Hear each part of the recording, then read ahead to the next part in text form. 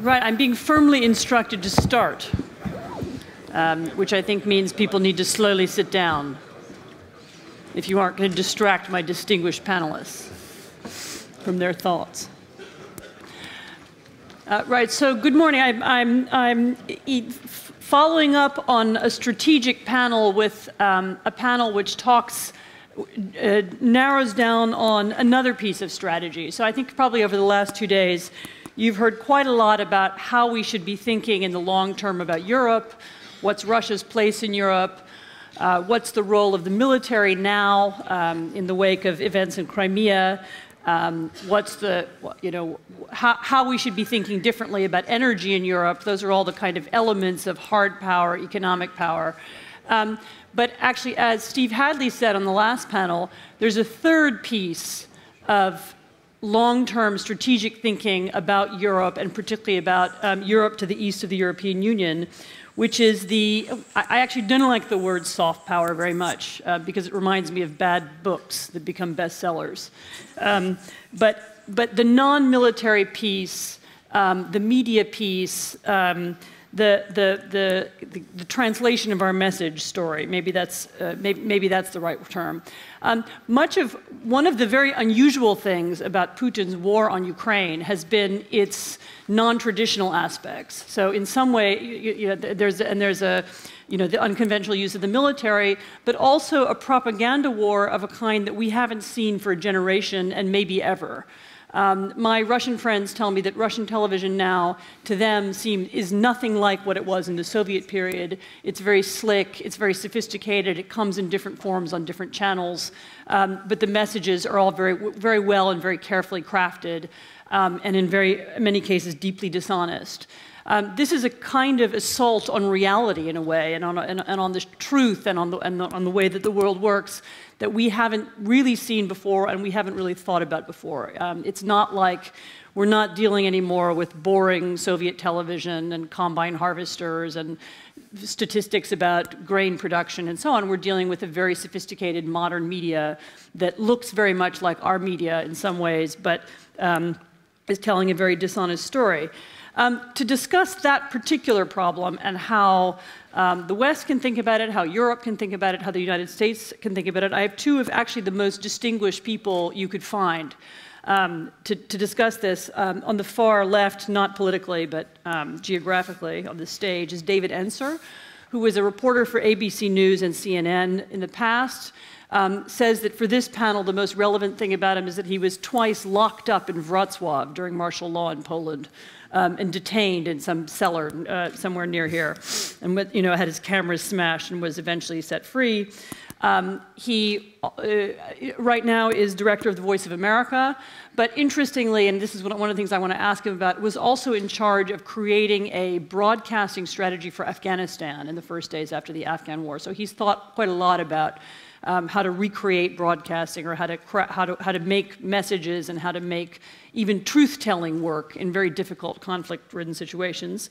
In the middle, again, not politically, is Tom Malinowski, who says that for the purposes of this panel, the really important thing is that he was born in Słupsk. He has had also a number of distinguished roles, most notably as the Washington Director of Human Rights Watch. He is now Assistant Secretary of State for Democracy, Labor, and Human Rights in the U.S. government. So we're very pleased to have both of them here today. And I will start with Tom. We were talking at breakfast about this new kind of Russian media, the new kind of propaganda, and new ways to think about it. And you began sketching out for me a role for the United States, or really been a role for the United States and Europe and for the West in general. How should we be thinking about this now? What are our options in terms of what could we do next? Sure. Let me try to frame how I think of it, and then get to the specifics, of which media is one, but only one of the areas where we need to be active. First of all, I've been struck by the extent to which everybody is emphasizing the military side of the challenge in the last few days, not just here, but in all the discussions we've been having around Europe. And on the one hand, that is understandable. It is appropriate, given the stakes, given the threat, given the history. And the United States will do what it takes, as President Obama made clear on that square in Warsaw and in all of his discussions with leaders here in Europe this week. I think the most robust description I've heard from an American president of what Article 5 of NATO means, I heard from President Obama on Wednesday in Warsaw. But that said, we need to acknowledge that the military side of this, ironically, is playing. All that is about is defending the space in Europe that is still free. It is not the way in which we are going to win what Radek Sikorski appropriately described as a contest of ideas, which we have to win, we have to want to win.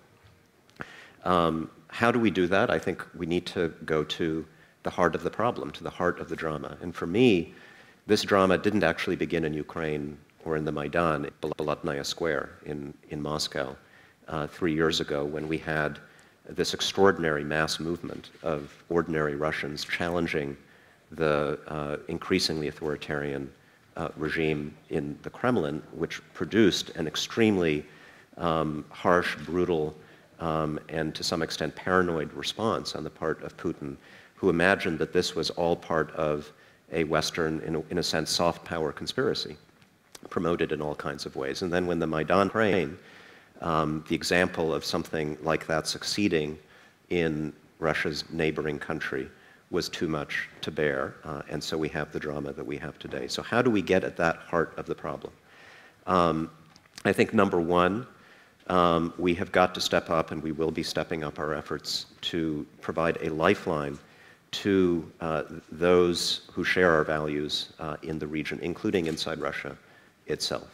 And sadly, a lot of that work of helping society, of helping independent media, of partnering with, expressing solidarity with Russians who are trying to bring a different kind of day in Russia will have to be done outside of Russia, because a lot of people are leaving. They are fleeing the climate of increasing repression inside the country. And so we are working with folks with Russians in Estonia, in Lithuania, in Kiev, in Poland, who are continuing this very, very brave work, which ultimately has to win for this struggle to be successful. Two is the counter-propaganda, which we'll talk more about with David. And there's a lot I think we can do there. There's a lot that we are thinking about and beginning to do. I would just stress that this is a long-term effort. We cannot do what Putin does. We should not do what Putin does. President Obama is not going to be giving out 300 medals to journalists for defending the interests of the state, as Putin recently did. So what we do is by definition going to be less organized and slower, but I think ultimately will be much more effective. And then three, something that I haven't heard a lot about in these discussions, I think we need to focus a lot more on what I think is Putin's #1 domestic political weakness, and that is corruption. The one issue that unites virtually everybody in Russia and Ukraine, whether they are on the nationalist or liberal side, against the status quo is this sense of a state that steals from the wealth of the nation and deposits that wealth in foreign countries. And we haven't done a good enough job of that. We've done, I think, a very good job in helping the Ukrainian government, for example, begin to recover assets that were stolen by Yanukovych. But in a sense, what we've done again and again and again through our asset recovery, anti-corruption sanctions work, is we've sort of imposed a departure tax on leaders who are being overthrown. We haven't done as good a job using these mechanisms with respect to countries where a leader like that is still in power. And so through a whole range of efforts, through assistance to civil society in these countries to expose the problem, information sharing between the United States and European allies, and a more concerted effort, not just through our foreign ministries, but our finance and justice ministries, to crack down on the flow of illicit funds, the proceeds of corruption and of abuse of power in the East to our financial systems. In the long run, that's the way to play offense, and I see that also as a form of soft power. Mm-hmm. Thank you, Tom. I agree very much with your point about corruption. I know we'll pick up the other points as well. Mm-hmm. My experience is that this small but committed group of Russians in Moscow who really do oppose the status quo, one of their main critiques of the West, and this is both of Europe and the United States, is that, how can you show us any leadership? How can you even pretend to give us any direction when you are laundering our oligarchs' money, and our oligarchs are sending their children to your schools, and they are buying houses in Hyde Park and in Manhattan? What kind of moral leadership is that? I mean, it probably is the main element that undermines any Western claim to leadership in that part of the world. We'll go back to that. I wanted David it will sound odd to take lessons from Afghanistan for Europe. Very odd. But David created really from scratch a communication strategy in Afghanistan. Can you talk a little bit about that, and how some lessons from there apply here, or what did we learn from trying to do that 6 or 7 years ago? The term nation building is fraught, and people don't like to use it. It's like soft power, yeah. Right, one of those. And yet, let's be honest, there's nation building needed in a lot of places. And we want strong nations that we can be allied with and be helpful to. In Afghanistan, the project, well, a couple of the things that we did that we thought were helpful. For example, we funded the State Department funded, and I worked for it, a television series, a reality television series about the Afghan army. And basically we profiled young recruits from different tribes who arrived in their civies, which looked very different from each other, who clearly didn't like each other very much. And it's an old story. You see them getting haircuts, getting uniforms, training in trenches together, and becoming bosom buddies. And before long, there's an army, a national army. Ukraine's going to need one of those too, and it's going to need to have Russian speakers in it as well as Ukrainian speakers.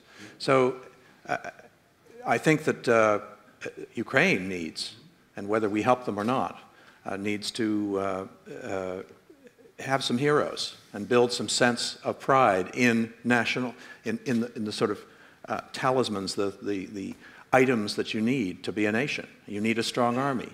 You need to end corruption. You need to reduce corruption. You need to be fighting corruption. You need a police force to do that.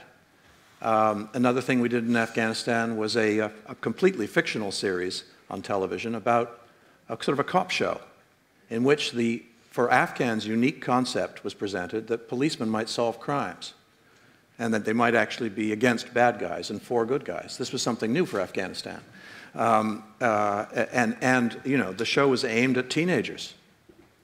But that's where it needed to be aimed. That's where the bulk of the population is. That's where the demographic bulge is. And that's the future. So it was getting those kids into schools, getting them educated. And by the way, over the, whatever it is, 10, 15 years that more than 50 countries have had troops in Afghanistan, there have been 70% of the school-age kids have been in school, and 30% of those were female. That's the kind of change that even if the Taliban does take back parts of the South and become more of a player as troops draw down, can't be gotten rid of. That's change here that I believe has staying power.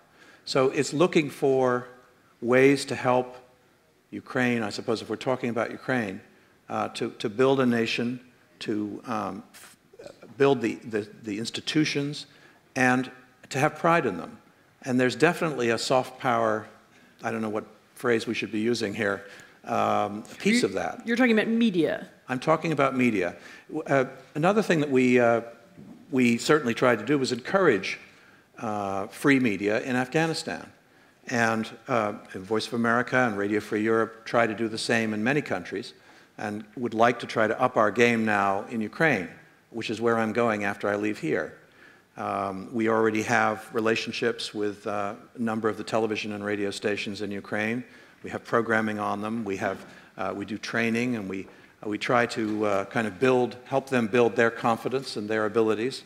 And we do programming that, well, you were talking about corruption. We have a corruption correspondent at Voice of America.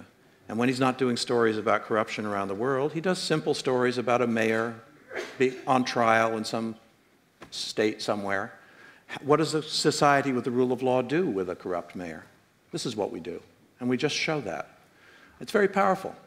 So I think there's a big role now, an important role that we can play to assist.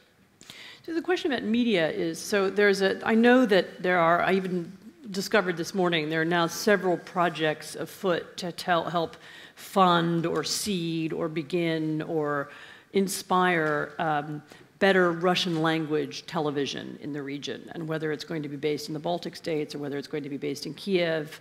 The idea is that because Russian television is so slick and watchable, it's more attractive than anything else that's available to Russian speakers in eastern Ukraine and even in Estonia and Latvia. The question is really for both of you, what's the best model? Is it a Voice of America type model with, I don't know, European or American funding for a new television station? Is it private TV? What would you like to see? What do you think would work best in this current atmosphere, given what we know about Ukrainian television is already right now very politicized, and different power groups own different stations, including the new president. There's such great needs in this area for Ukraine and for other parts of the world that we're talking about that we probably need both. I mean, I'm a federal official now, but I spent 32 years in the private media, and I fundamentally believe that the first and most important answer is private. A Russian language television station that was commercially successful, that had popular entertainment programming on it, that could show the World Cup and have sports events that people want to watch on it, and sure, advertising to support that, and then some news programming that was honest, that had the goals of accuracy and objectivity and comprehensiveness that the Voice of America Charter has, would be the ticket, I think, and badly needed. I worry about, and I know a lot of people do, about the loyalty of the Russian minorities in countries like Latvia, where I think is it 42% of the population are Russian origin, and what are they watching right now? As far as I know, it's Kremlin television. I think the Baltic states need to look closely at ways to reach out to embrace their Russian minorities and welcome them as Baltic citizens. And you can do that with Russian language television, for example. So there are a lot of different ways of putting this together, and there are a lot of discussions going on about that right now, as I'm sure you know. I'm going to Kiev to see what the Ukrainians think, because I think that's a key part of this. Mm-hmm. What do you think, Tom? I know you've thought about this too. Yeah, the basic idea here is that there's a huge demand among people in, I guess we can call them the peripheral states, from the Baltics down to Moldova, Ukraine, Crimea, for independent Russian language broadcasting that's honest and hard-hitting, that provides both news and, I think most people say, entertainment as well, to draw in a large audience. And there is unfortunately also a growing supply of independent Russian journalists who may not have a job to go to because of the crackdown inside Russia. And so part of, I think, of what we need to do is to marry that supply and that demand, but then to let those people decide the best way to do it. And I think there will be room for both. My sense is that probably the greater demand will be for private independent broadcasting, because that will be more credible. By definition, if it's independent, we're not going to be able to just create it and make it happen. It has to happen organically, but with assistance, collaboration with the United States, other European countries playing a kind of convening, facilitating role, helping to find private financing if that's what's needed. And it's going to take time, but I think we can do it. We know how to do it. We've done it before. Yeah, I think a piece, sorry. You know, what comes out of this effort will, I think, be far more powerful in the long run than what we're countering.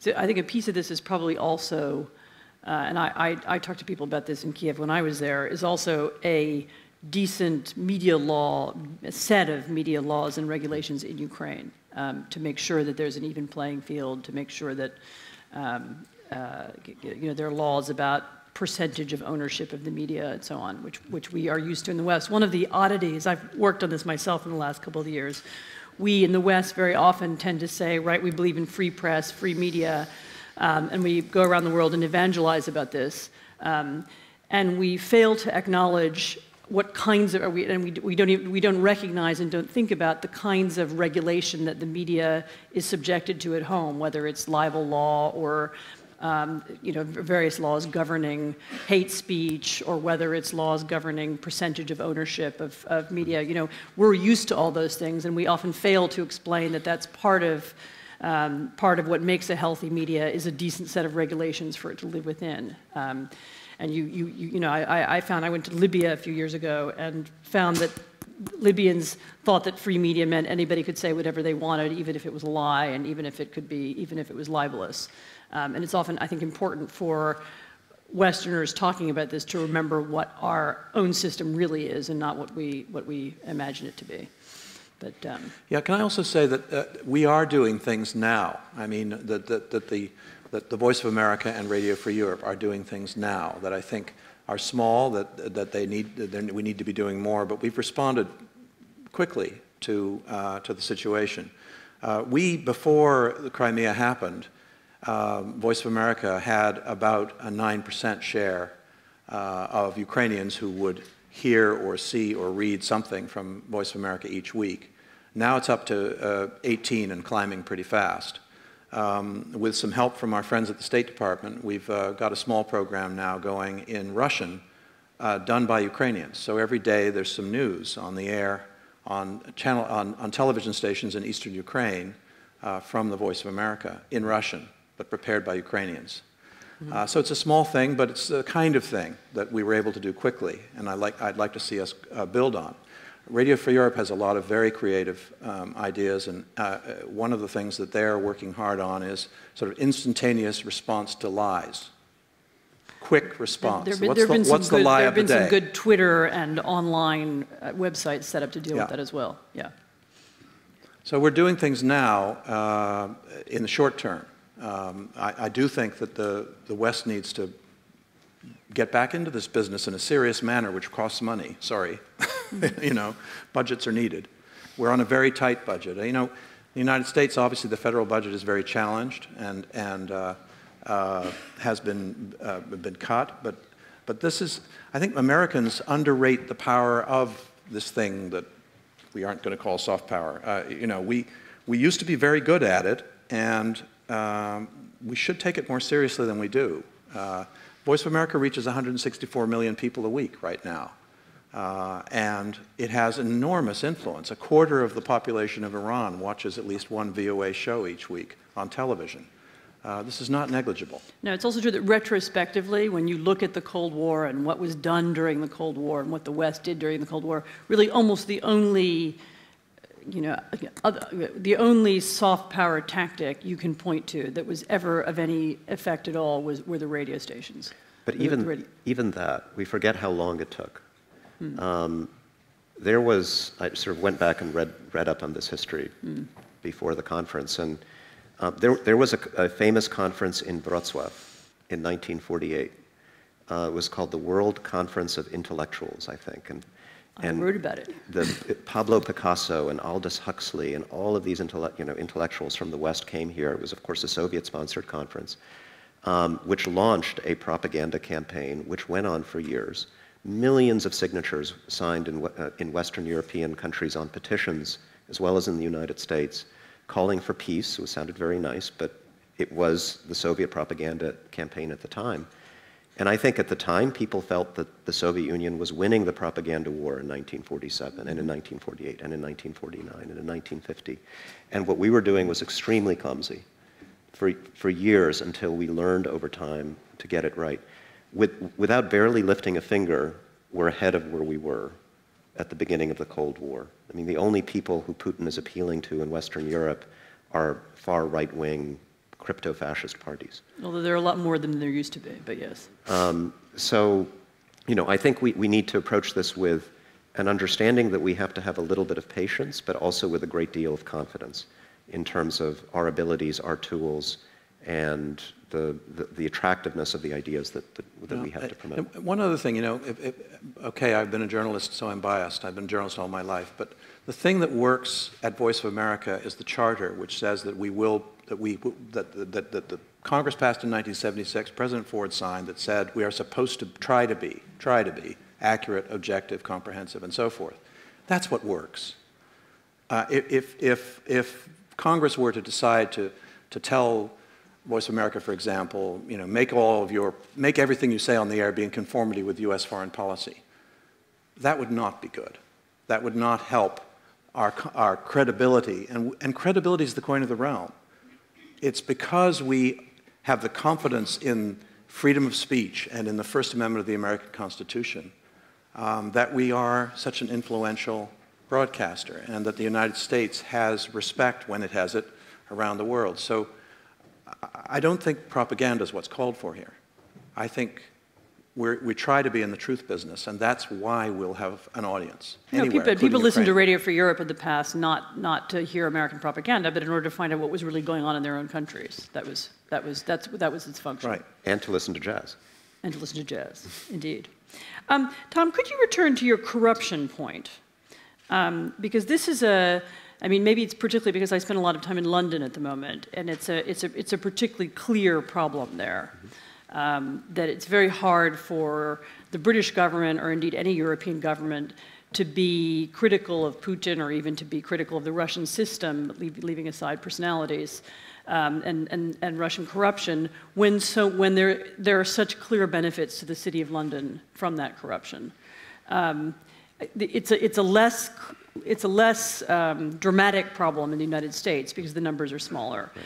But certainly in London, certainly in Germany, certainly in the south of France, I mean, certainly in particular ski resorts in the Swiss Alps, you see the Russian money, you see that the Russians are welcomed there with open arms. And by Russians, I don't mean Russian tourists, I mean very, very rich Russian oligarchs. I'm happy for Russian tourists to go skiing. But from within the U.S. government, what kind of influence do you have over that particular problem? Have you thought about how to solve it? How do we begin talking about it? We've thought a great deal about it, actually. This is not just me. I'm speaking for my colleagues in suggesting that this is a big part of the long-term challenge that we face, and we're having a lot of conversations about how to hone a variety of tools, most of which we already have, but many of which we haven't used quite as assertively as we might, to address that problem, not just in Russia, but around the world. Because, I mean, I see this as the person in charge of our human rights and democracy diplomacy as in some ways the root of most authoritarian challenges that we face. Russia is not unique in this sense. And also the thing that is the hardest thing for most authoritarian dictators to defend. It's easy for Putin to rally 85% of his people in a patriotic campaign to retake Crimea. It's relatively easy for him, at least in the short term, to rally at least some of his people against the United States and Western Europe championing human rights in Russia, which he can frame as an alien Western agenda. It's about gay rights, et cetera, et cetera. It's much harder for him to rally public support against a campaign to stop Russian oligarchs from looting the state and putting their money into property in the French Riviera. So just emphasizing that rhetorically, I think, gives us more of an advantage. In terms of what we can do, if we'd been having this conversation a year or two ago, somebody might have said, if you're really serious about Russian corruption, you should sanction people like Sechin and Yakunin and the Rotenbergs and all these people. And people were saying that a year ago. And as a U.S. official, I might have been a little uncomfortable. I probably wouldn't have been able to say very much, and it would have sounded rather unrealistic. And thanks to Putin, in a sense, as Minister Sikorski was suggesting, we now have done all those things. And with that comes a whole large bureaucracy of people who are, again, not in the State Department, but in the law enforcement branches of our government, whose job is to track the wealth of those people, to figure out the shell companies that they're putting it into, to conduct what is really more a law enforcement than a foreign policy operation. And I think the challenge here is to try to move this more into that kind of mode of thinking, so that whether it's Russia or any other sort of authoritarian kleptocratic government, we can, when we must, carry on diplomatic relationships, but at the same time, the enforcement sides of our governments are talking to each other, cooperating, and doing their thing in terms of sending out notices to banks and conducting prosecutions where the evidence is available, gathering that information, which is there to be gathered, but we don't always make a priority of it, so that this happens at the same time. And in terms of London, I kind of like to make it easier for ordinary English people to be able to afford the rents in the City of London. Yes. So there's a side benefit. We have a very short, this is a very short session, but I will take 1 or 2 questions or comments. Let's take 2 at once, and 2 or 3 at once, and then you all can answer which piece of it you would like. Why don't you say your name? Fran Burwell from the Atlantic Council. 2 questions. In the democracy dialogue that we held just before the forum started, there was a lot of discussion about traditional versus social media as a way of getting the word out. And I sensed among that group a reluctance to rely entirely on social media and other new forms of media. So I'd like to hear a little bit from you two about that balance. Since obviously old media is somewhat more expensive, it seems. The other question, though, is the larger one. The previous panel talked about whether there was a way to move forward with a relationship with Russia over the long term, should the behavior of the government change. But in some discussions I've had recently with young Russians, I've been concerned with how quickly their worldview has changed so that they see the same things that happen as we do, but in an entirely different way.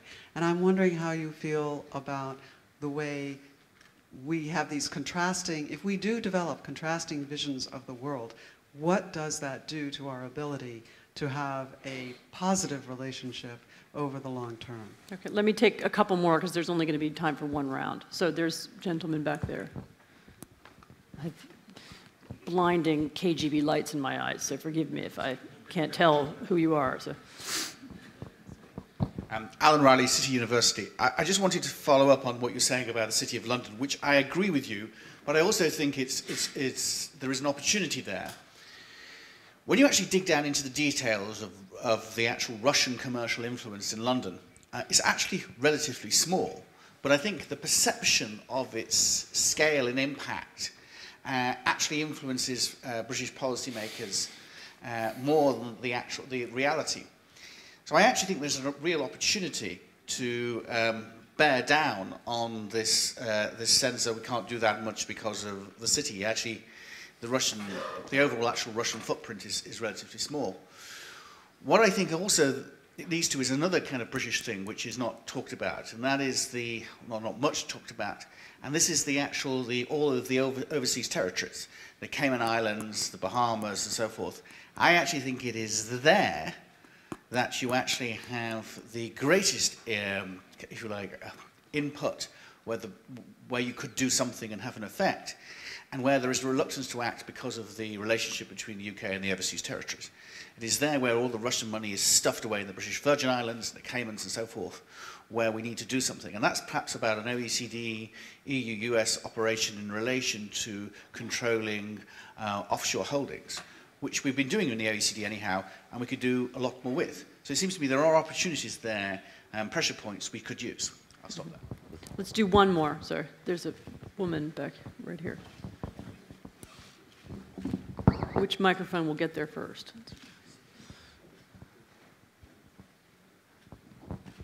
Beata Oczepka, University of Wroclaw. Would you have any recommendations for European Union public diplomacy in Ukraine? I mean the EU as a whole, not the member states.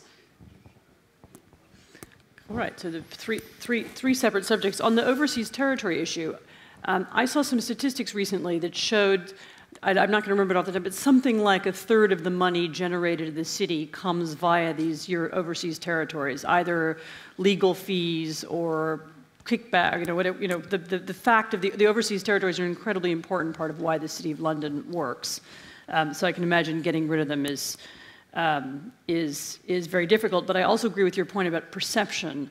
And it's not only a UK problem. German trade with Poland is larger than German trade with Russia. But because German trade with Russia involves 2 or 3 or 4 or 10 very, very large companies, including Siemens, Ruhrgas, and so on, they seem to have a disproportionate amount of influence over German foreign policy. I think it's an issue in a lot of countries that if you look at trade with this region, with Central Europe, even with Poland by itself, it's often larger or more important or more significant, but it tends to be medium-sized companies and at a different level, and it has less political influence. But David, why don't you go first? Pick whichever of those topics you'd like to answer. Let me do social media versus the sort of old media, if you want. We do a lot of polling, and there's no question that even though social media is coming up fast, the way to reach the largest number of people is on the television in most countries, certainly in Ukraine. That said, in a place like Russia, where we're jammed and blocked and our licenses are stopped and all the rest of it, I mean, new media is fantastic. And social media is a fabulous way to reach out to young Russians. And we're doing that aggressively. And I'd like to see us do more. It's a way to, the great thing about it is it's a way to engage. It's a way to communicate, have a conversation, if you will. We have a show called Podelis, which is an online television show once a week. And the young Russian viewers tell us each week what they want it to be about the next week, and are very much engaged in it, and they're on the show on Skype and all the rest of it. And it's really kind of exciting, the kind of conversation you can have. Not with a very large number of people, but with a very intelligent, interesting, and a good target audience, as we like to say. One that we think have influence in Russia going forward. So there's definitely a growing role for social media and for new media of various kinds. But if you want to get a lot of people now, today, television. Tom, do you feel like dealing with the EU and its public diplomacy? No. No. Important, but I don't know that world, so let me take your second question, Fran. I think one of the advantages of conceiving of this as a contest of ideas is that it then does not have to be a contest between the United States and Russia, between East and West. The ideas that I think most of us in this room are troubled by are held by some people in Russia, but also by many people in the West, as we have seen. The ideas that we are promoting are championed by many people in Russia. In fact, it is precisely because they are championed, the liberal idea of a state serving its citizens, rather than the other way around, precisely because that idea is championed by so many people in Russia that we have this crisis. Because that is what Putin is reacting to. That's what happened in 2011. That's what almost got him out of the Kremlin. So I think we need to hold on to that and to make this about a unifying campaign that brings people together across these artificial divides around a set of ideas that are shared by people very, very broadly. And then on back to the corruption point, again, I think it's an example of how this crisis has been a clarifying moment for many of us, for many of our governments. It has encouraged many of us to start thinking even more seriously and more urgently about things that we probably needed to do anyway, to make our own democracy stronger, more transparent.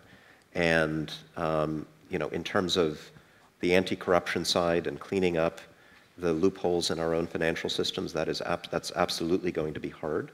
But we have a good reason to do it now, and I want us to seize on that moment and do it. Mm-hmm. Thank you. I think we'll end with that, and we'll end with the idea of unifying around a set of ideas, not around an individual country or political program, and I think that might be somewhere in there the beginning of the answer to the EU public diplomacy issue, as well as to European and American public diplomacy as well. Thank you very much. Thank you to my panelists.